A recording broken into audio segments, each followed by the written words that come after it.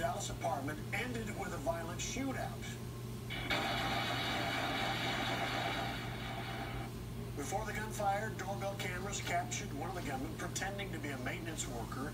When he thought no one was home, he and an accomplice tried to kick in the door. Then they found out quickly someone was inside with a gun ready to fight back. Fox 4's Amelia Jones is at Dallas Police Headquarters tonight with the latest on this shootout investigation. Amelia. Steve, that man who fought back, his name is Ethan Rodriguez, and he told me today that in that moment, he feared for his life.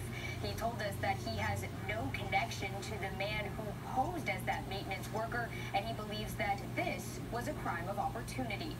Saturday, August 19th, around 6 p.m.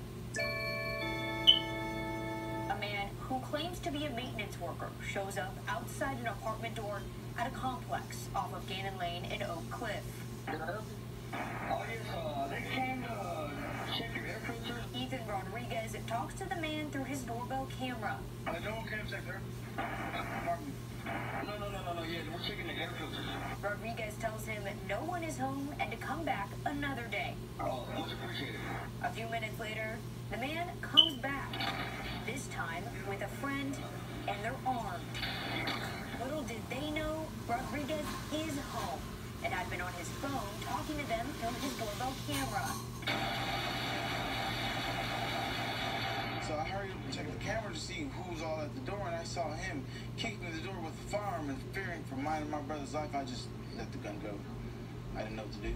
Dallas police say Rodriguez fired 13 rounds, and the suspects fired back twice. No one was injured. According to the arrest affidavit, the video posted and circulated on social media led to Crime Stoppers tips that identified the suspect posing as the maintenance worker as 30-year-old Aaron Contreras. And this was basically just a random attack. We couldn't have expected any of this.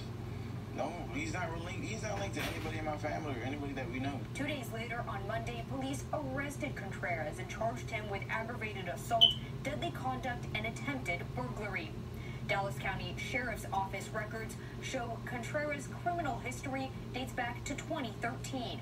The records show he's been arrested and charged with robbery and burglary several times before. I'm guessing he just thought this was just going to be a lucky payday. No one's home, and this is just free stuff to steal here. No, he thought wrong.